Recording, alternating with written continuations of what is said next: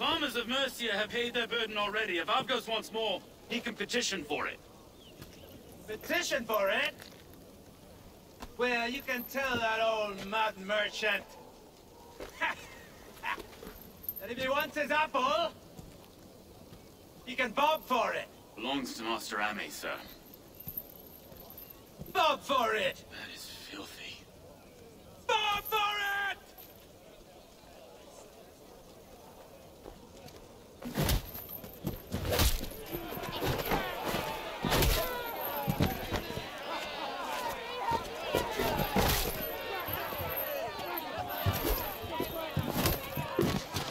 A burly name for a burly man. I like one who can hold himself in a brawl. To walk tall in London, a man must know how to swing his fists.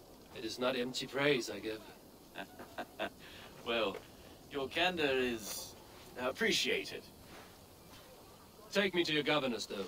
He sounds like a man worth knowing. Right then. God, no. No, no, no! It took 3 arrows to kill him. The next 12 were an insult.